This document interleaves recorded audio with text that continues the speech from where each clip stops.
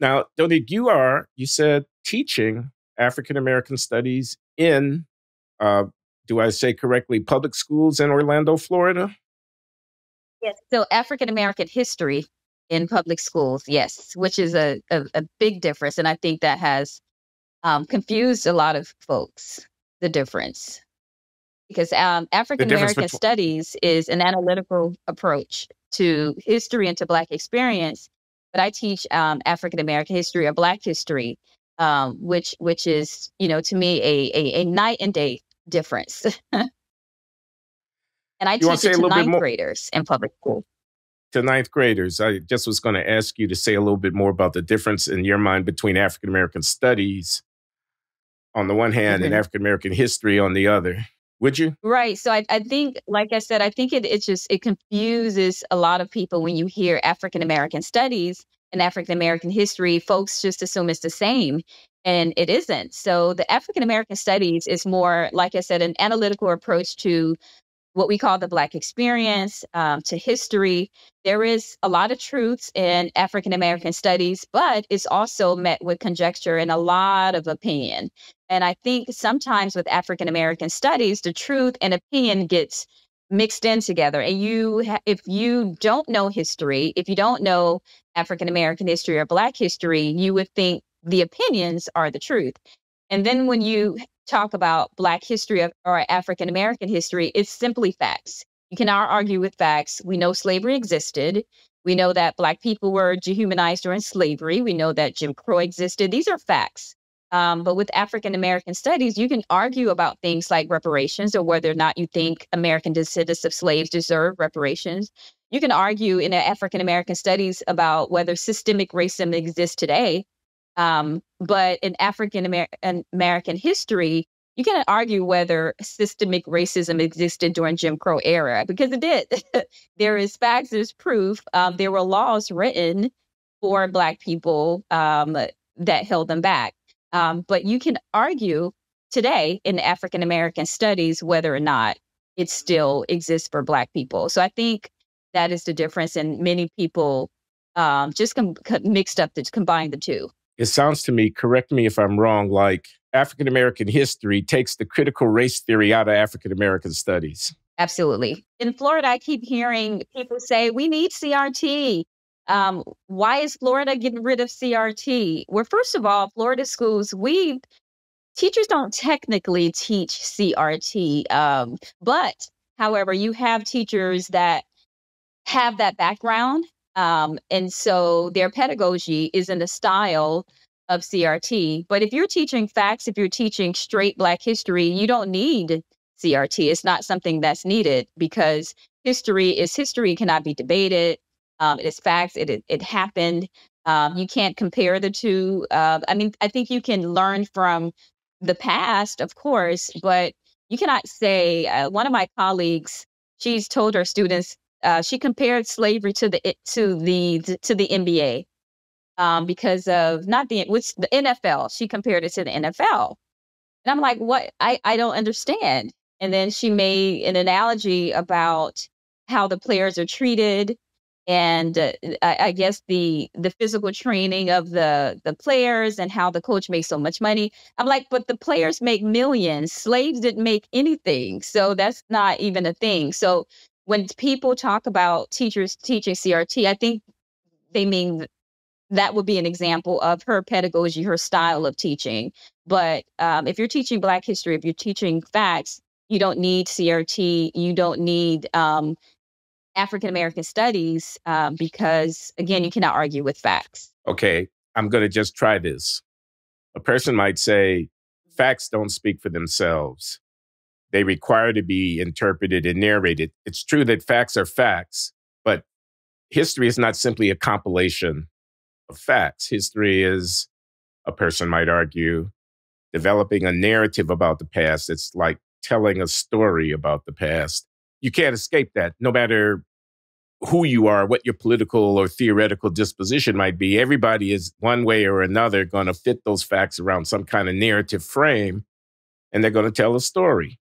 America is a great country. Would you not allow that to be said in your classroom? African Americans are a marginalized people who have had to fight against oppression and domination. These are not exactly facts, although they are true statements about our history, a person could argue. What would you say to that, to the critic who wants to preach about Black history, not just list the facts? He wants to get the students oriented in a certain frame of mind. I mean, is that something that you would not want to see in your classroom? I think you can definitely talk about the marginalization of Black people. And I think you can talk about that that existed in slavery, that it existed in Jim Crow. And some may even make the argument that it exists today. And I will allow those discussions. I want those discussions to happen.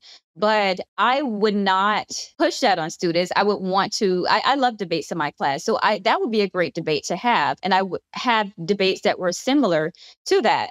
But I think the difference is I would allow the students to engage in that, and then they would have to find sources to back up their point. And the person that has the sources and back up their points, I think that's great. They're applauded. And if we want to do a winner and or a person that didn't win, we can do that. But I definitely applaud those discussions. I welcome those discussions. I don't shut down those discussions.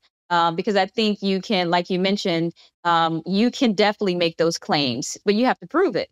Yeah, I want to briefly just say, I think the big difference, I mean, and that's a really smart way to approach it, but you're right. You need to add some context and something around the facts.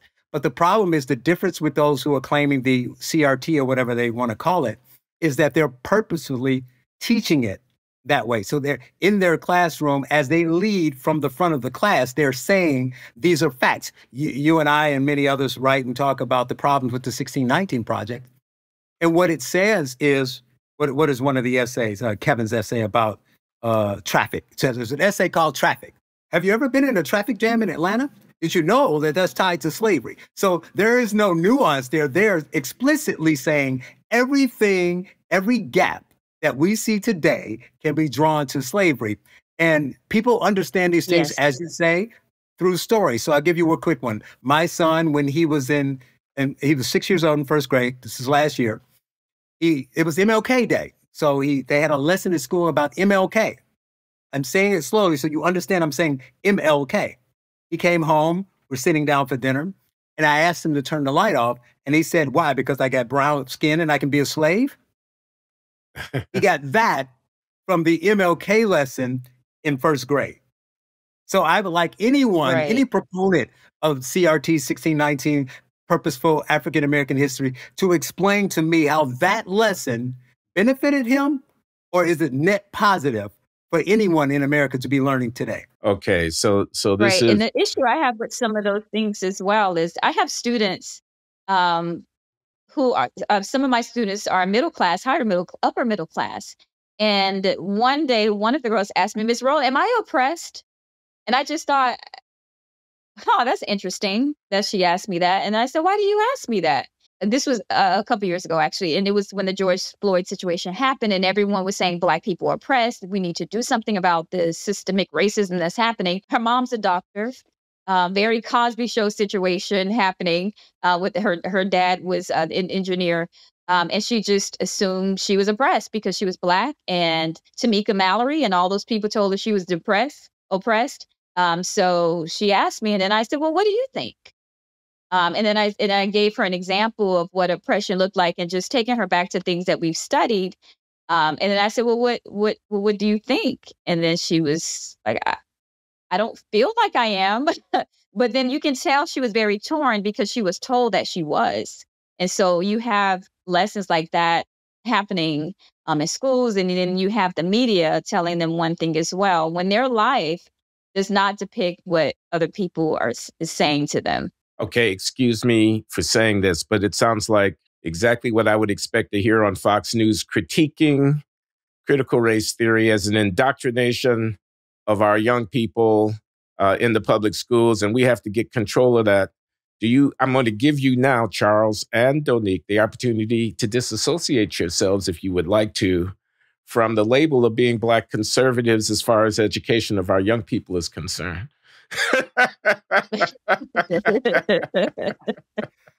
Man, it's funny because as much as I write and speak about, I try to maintain a distance from a political standpoint. But once you add, you're giving me a chance to disassociate myself from conservatism from a standpoint of what's being done in education. Now, I don't think I can. I don't think I'm going to have to own that and just take the arrows that may come, because I've seen enough of what the alternative can do that I won't do that. I think that in many cases there is, I know this is another thing that'll get you in trouble, but there is, because everything now is subjective, and however you feel, it's about what you feel and your truth. I mean, there are some truths, and I think what Donique just explained is a perfect example of someone who's living a totally different life from what they're being told Black life is like. But because they're told that, they think that they wouldn't make this stuff up. It's in the media. It's people I respect. It's my teacher. So even though I don't feel it, it must be true. So I must augment my reality a bit to fit the narrative that's being told about me. I think one of the things that I will say that's not left or right specific, the biggest problem with how Black America is portrayed is that they come from a different angle, but I find far too many left and right come from an assumption of Blacks in this kind of negative light. So someone on the left will say, oh, we have to help these poor Black people because they're all uneducated, poor and in prison. And someone on the right will say, yes, they're uneducated, poor and in prison, but part of it has to be some agency. They have to pull the boots up and they have to put some work in, and they have to own some of their stature and some of the work that needs to be done to get them out of that. All that may be true, but we're ignoring the fact that most of us don't live. So I'm screaming saying, hey, most of us aren't in that stereotypical box that you're putting us in. You say crime is bad. There is obviously a disproportionate number of Blacks committing crime, but violent crime, still 2.5%. So I like to scream, we are the 97%. What about all the rest of us, rich, poor, and middle class, who are Black, who aren't committing violent crimes? So either way it goes, there's a perception that that's what Black life is like. And I don't know any Black people that say, I would trade that in to be white, to be other, to be whatever. So I think that's part of the problem too. So while I'm maintaining my conservatism, I will argue that there is a problem with how Blacks are depicted.